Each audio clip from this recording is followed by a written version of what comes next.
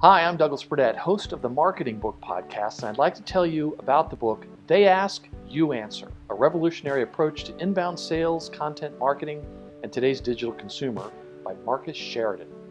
In 2001, Marcus Sheridan and his two business partners started a fiberglass swimming pool installation company in Virginia. To market their business, they spent hundreds of thousands of dollars in advertising each year.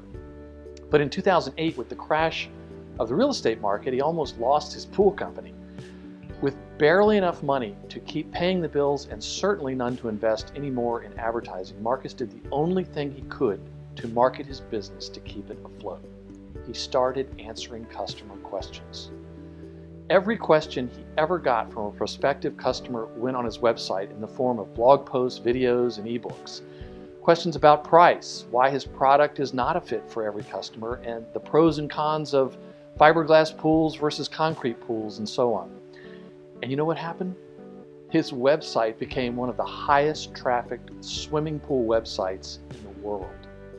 And the fear that his prospective customers had about buying a swimming pool from him went down while their trust in his company soared. His business started to grow like never before, and it's growing to this day. As a result, Marcus has become a highly sought-after global speaker and consultant in the digital sales and marketing world, working with hundreds of businesses of all sizes to become the most trusted voice of their industry. In They Ask, You Answer, Marcus walks you through his own journey and explains how your company can do the same thing, as well as show you the pitfalls along the way toward gaining the trust of your prospective customers by turning your company into a culture of teaching.